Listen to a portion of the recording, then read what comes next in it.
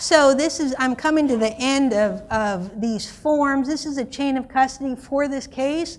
1A is the cutting of the Band-Aid used for DNA.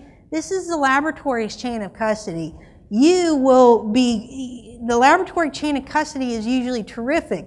The chain of custody that you guys need to worry about is from the police department. It's those chains of custodies that are so screwed up.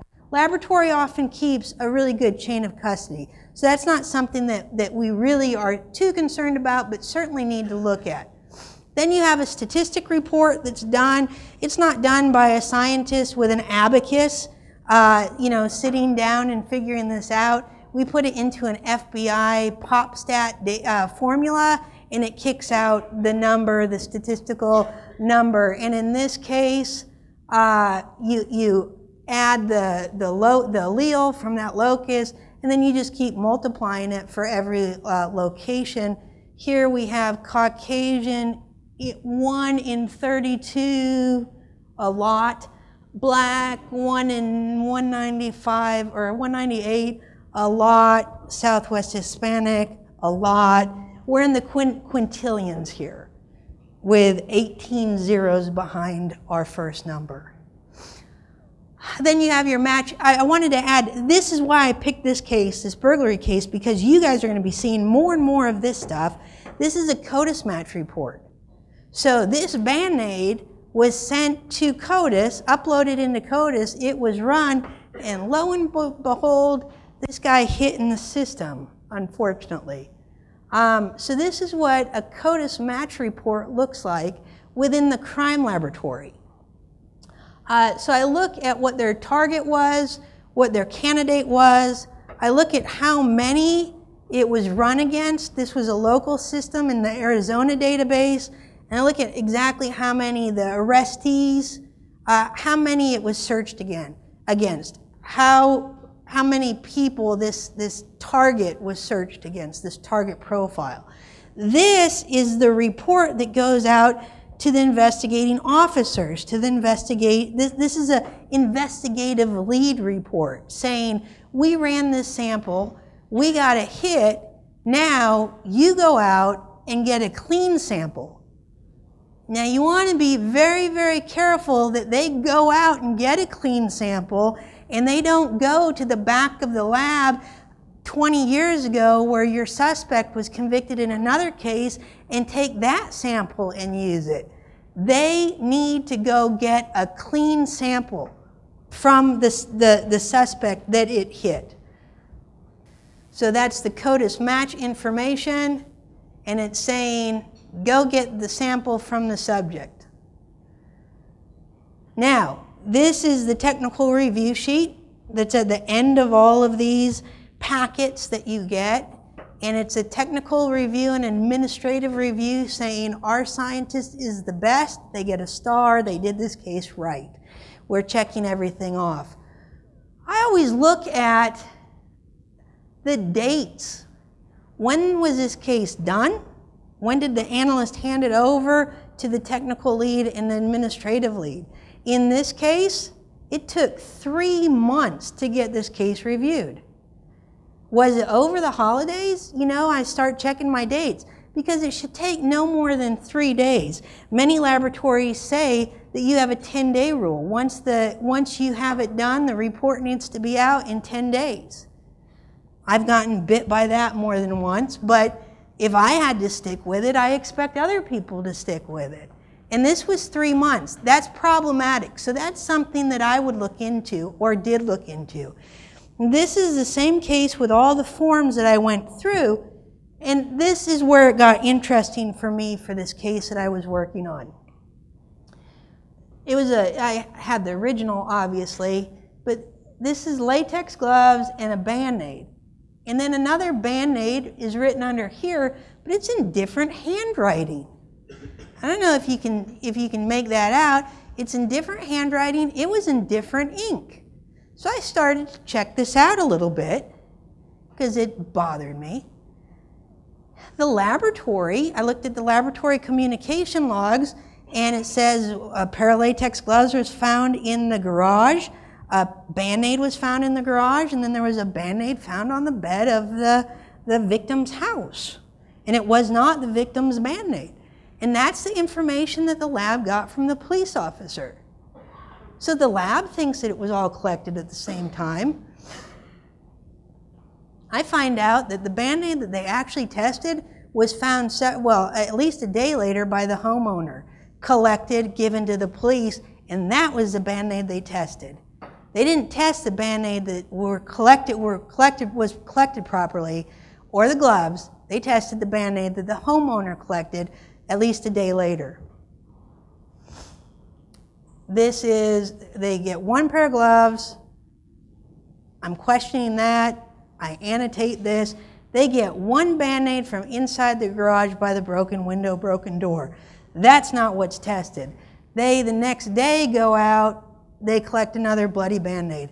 That's the Band-Aid that was tested. Chain of custody, horrible in this case.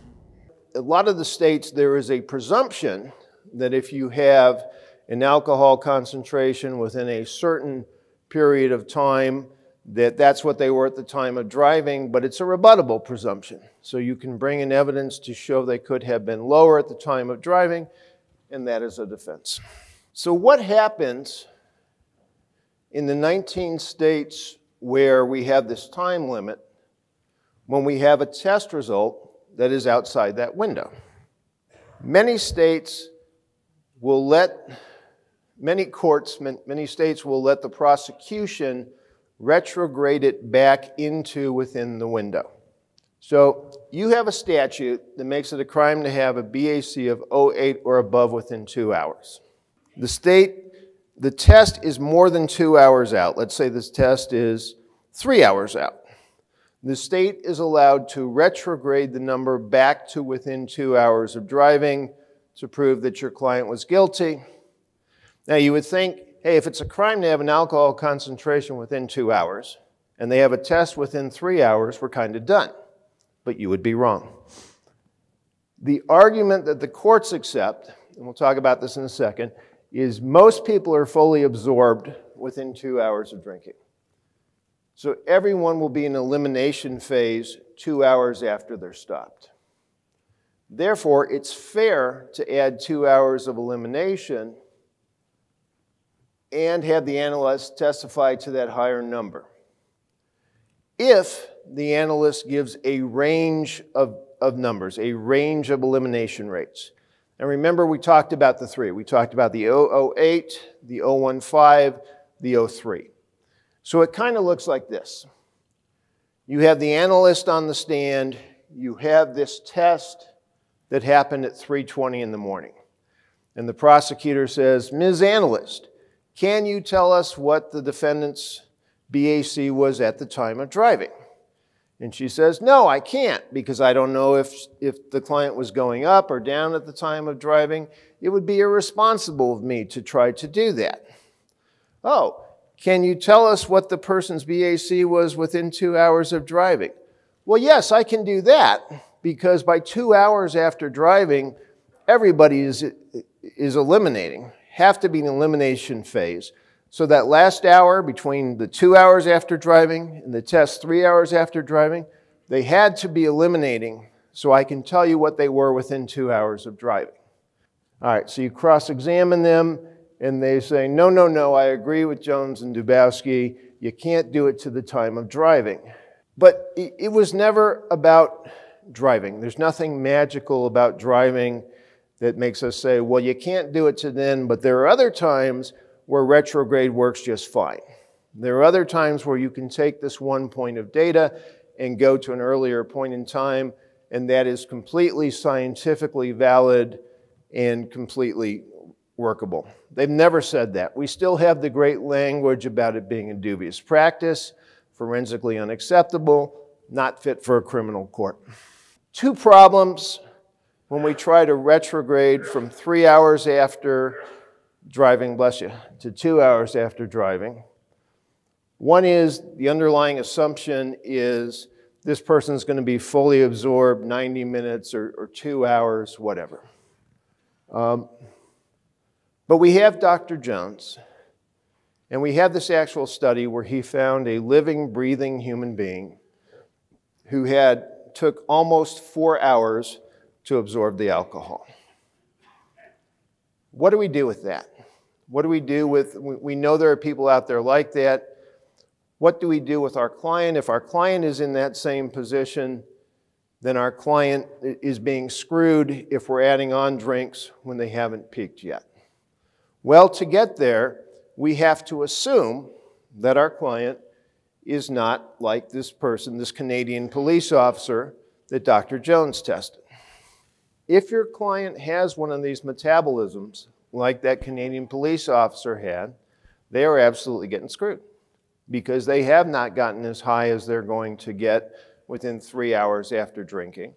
The state's going to overstate it, even going back 1 hour to within 2 hours of driving is going to give a falsely high BAC. I think in forensic issues, people haven't necessarily made their minds or formed the worldviews about forensics, right? And then again, you also want to arm those who are on your side with forensics, because it's the type of evidence that people are going to be confused about, and it's the kind of evidence that people are going to be on the fence about. And so you want to arm those who are on your side as well. And so I want to give you a couple of practical messages, a couple of practical approaches about dealing with it. So remember my previous slide. When I told you about the different issues that I might kind of like ferret out or get through on voir dire. And so what I would do is I take these issues that I've identified, concerns that I might have, and then use them as questions in voir dire and start voir diring on it. And so to give you an idea of the voir dire questions, I mean, one of the first things I might do is identify the CSI people. Right? I asked you all at the beginning, how many people watch CSI? Would it surprise you that only one person raised their hand? That only one person out of this whole room raised their hand as being somebody who watched CSI. It didn't surprise me. I knew it. I knew that was going to be the answer before I asked it, because these are people whose heroes are law enforcement. Most of us in this room don't have law enforcement as our heroes. In fact, we view law enforcement a lot differently than being heroic, right? And so people who view law enforcement as heroes have a worldview that I don't want on my jury. So isn't it easy to ask? Because they've already been talked to. I think prosecutors view them as being people they don't want on the jury because they think the people who are CSI watchers are going to increase their burden. They ask it all the time. They talk about, oh, I hate CSI. It's a terrible show. It's a show that I don't like. You know, they get DNA off a fly on the wall. They come in with all these ridiculous assumptions when they talk about CSI because they think those are jurors that hurt them when it's the exact opposite. They're jurors that help them. And so I think we have to identify those people. And isn't it easy to identify them? When you have the prosecutor who comes in, you can just go right behind them and say, well, ladies and gentlemen, we heard the prosecutor talk about CSI. Who here really watches CSI? And then find the CSI people. Make a note, CSI, on all of the charts. Go row by row. Find those people. Now, I'm not saying you strike them just because they're watching CSI. But if it comes down when you're exercising your strikes and you're stuck between this person and that person and you've got somebody who watches CSI and somebody who doesn't, I'd suggest you strike the person who watches CSI first.